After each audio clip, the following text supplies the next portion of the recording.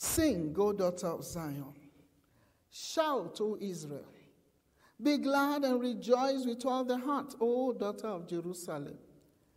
And then, of course, it's followed by verse 15 that says, the Lord hath taken away thy judgments. He hath cast out the enemy, the king of Israel. Even the Lord is in the midst of thee. Thou shalt not see evil anymore. And he says, we have been praying, but we have to begin to sing, to shout, hallelujah, to be glad and to rejoice with all their heart. And, if you are listening to me and you're a child of God, you will say, well, from January to June, I have been shouting. I've been praising God. I've been rejoicing. So what is missing? And, when I said that to the Lord, I decided, okay, I'm going to sing. I'm going to praise him. I'm going to shout. Whatever it is, I'm going to dance. Hallelujah. Sometimes when we do these things in the house of God, it looks like entertainment. And if you are not careful, if you're a child of God and you're not in the spirit, you can dance in the flesh. You can sing in the flesh. You can just do those things for the sake of doing them. But these are supernatural moves. Hallelujah. Our dance must be supernatural. Our singing must be supernatural for it to be effective.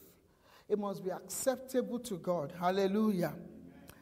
It must not be a form of religion or something we just do while we are waiting for the word to be preached or for prayers to be prayed. It must be done as a sacrifice, as part of worship to God. Amen? And I think that is probably what is missing. And many of us have not understood that for you to really rejoice in the Lord, you have to be anointed to rejoice. A lot of us know we should be anointed to preach. We should be anointed to lay hands on the sick and heal the sick and set the captives free. But it takes the anointing of God on your life for you to get the revelation of rejoicing. And I believe that is what God wants us to get in this second half of this year. Hallelujah. Praise the Lord. So as we enter into the second half of the year, our story must change, because our understanding of what our Father wants us to do must be received in the mighty name of Jesus. Do I hear amen? In Proverbs chapter 17, verse 22, Proverbs 17, 22, I want to show you a few things that shows us the dangers of the absence of joy. I think that should be the caption for this message. Danger of the absence of joy. Hallelujah. I hope the media room caught that. The dangers of the absence of joy.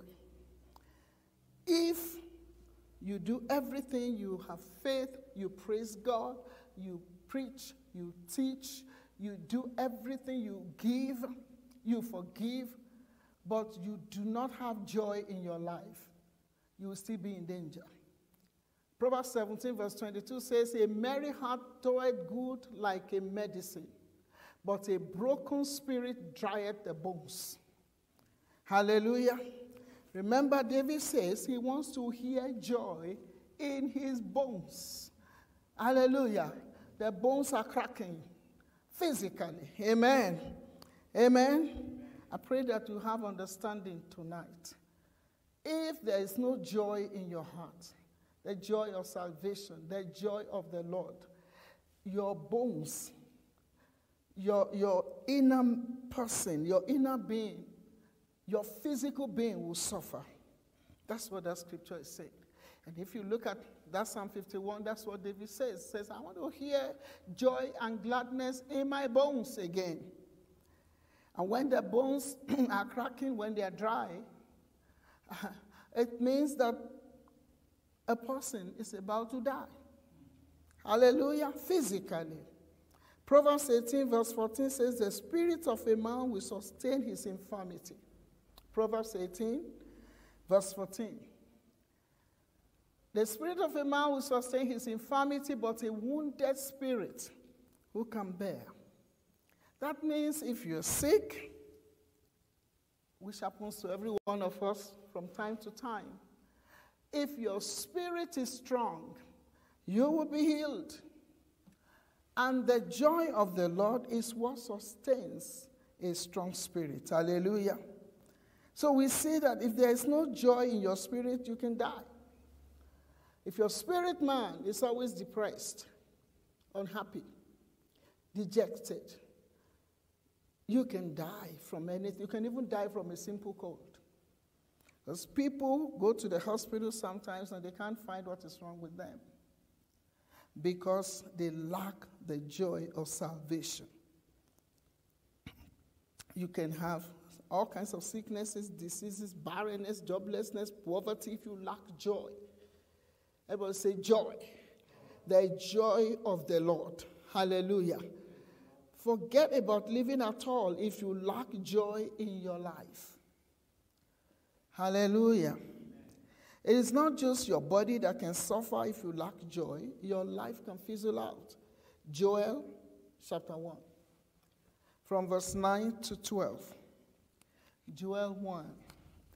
It says from verse 9. It says, the meat offering and the drink offering is cut off from the house of the Lord. The priests, the Lord's ministers, mourn. The field is wasted, the land mourneth. For the corn is wasted, the new wine is dried up, the oil languisheth. Be ashamed, O ye husbandmen, howl, O ye vine dressers, for the wheat and for the barley, because the harvest of the field is perished. The vine is dried up, the fig tree languisheth, the pomegranate tree, the palm tree also, the apple tree, even all the trees of the field are withered because, pay attention to the reason, because joy is withered away from the sons of men. So it's not just physical sickness that can happen to you. It's not just physical illness, diseases.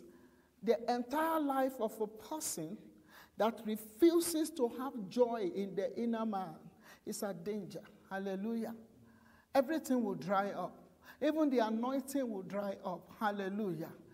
Praise the Lord. The field will dry up. Have you noticed that plants also they react to you when you are joyful? If you are a farmer or you have a garden like I do, the plants react. If you go to them depressed, they're going to die. You know, there was a time I had people watering my garden for me. And I realized that whenever I watered those plants myself, there is a reaction. So I stopped them.